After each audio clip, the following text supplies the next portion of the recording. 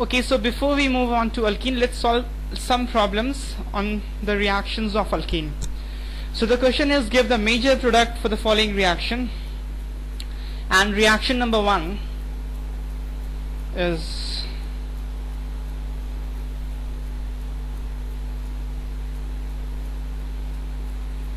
now in this bicyclo compound, suppose I add bromine in presence of light, and you are asked to give the major product. Now in case of bromine, we have had discussion before that bromine is very selective. The reaction of bromine is thermodynamically driven. So bromine has lots of time because bromine free radical is stable enough to wait and search for the most stable site. So the major product will be the one where this bromine free radical will get attached to a carbon which forms most stable free radical, right? So in general terms we say that bromine will be attached to a 3-degree carbon, because generally this carbon will have more hyperconjugation from all 3 sides, because it is attached to 3 carbons. So generally 1-degree carbon, the free radical on 3-degree carbon is more stable than that of 2-degree carbon, is more stable than that of 1-degree carbon. So we say that this bromine will get attached to a 3-degree carbon. But in certain special case, when a free radical is more stable, suppose on 2-degree carbon, then the story would be different. It's not about 3-degree, 1-degree or 2-degree, it's about stability. The one where the free radical will be most stable, there the free radical will be formed, and subsequently there the bromine will get attached. But if suppose free radical is more stable at some other position, then in that case bromine will get attached to some other position. For example, suppose you have this problem and you have the same reagent, you have bromine in presence of light. So in this case you have been asked to to find the major product. So in this case you will not attach bromine here. This is a 3-degree carbon, extending the idea that we have been talking of. This bromine is selective, so bromine will wait and find the most stable position. Now if you have a alkane, there we don't have a pi bond, so but in this substrate I have given you a pi bond, right? And if you have to do photohalogenation, if you have to do photobromination here, then bromine has to get attached to a carbon which forms the most stable free radical. So in general terms, when we don't have a pi bond, then a 3-degree carbon forms the most stable free radical, because you have more hyperconjugation. But here you can have a factor which is more important than hyperconjugation, as we have talked ab nauseum before, that is resonance, right? If you remove this hydrogen, a free radical will be formed on this carbon, and this carbon will have hyperconjugation from 3 sides, right? But if we don't remove hydrogen from this carbon, if we remove hydrogen from this carbon, then a free radical will be formed on this carbon, right? Now this carbon enjoys the stability due to resonance, because this free radical is in conjugation with this pi bond. There can be resonance of this free radical with this pi bond.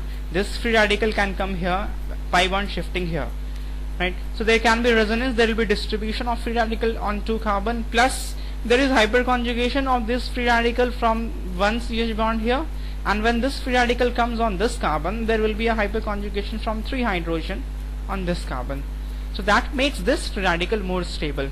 As a rule of thumb, if there is resonance, that makes it more stable than the one having only hyperconjugation.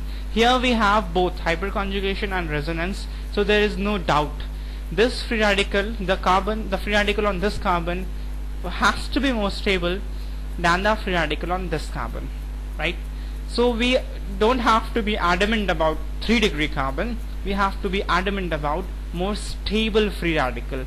If we have a resonance, there will be a free radical on a carbon that can enjoy resonance.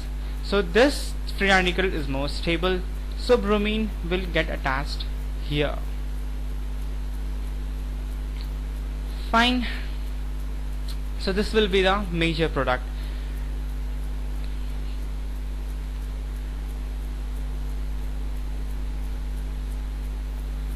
Now extending the same idea,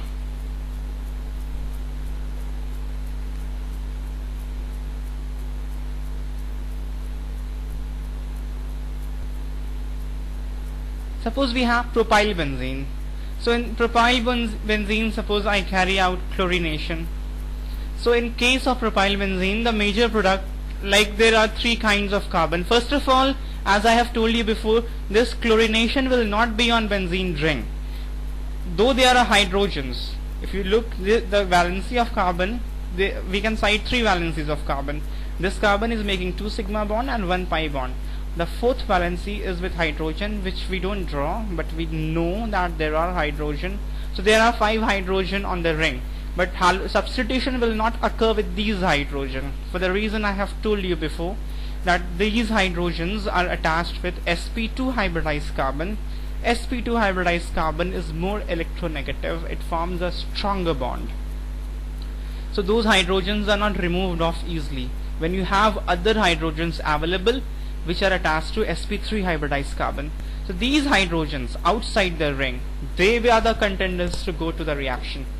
So they will be substituted. Now the question is which carbon? We have 3 carbon, one directly attached to the ring, the one after that, and the one after that. So there are 3 kinds of carbon, and they correspondingly there are 3 kinds of hydrogens which are attached to those 3 kinds of carbon. So where will a chlorine free radical get attached? A chlorine free radical will get attached to a carbon which forms more stable free radical. Though the reaction of chlorine, as we have discussed, is not thermodynamically driven, it is kinetically driven, but even then we have 2 hydrogen here, 2 hydrogen here, and 3 hydrogen here. So there is not much of a difference in hydrogen.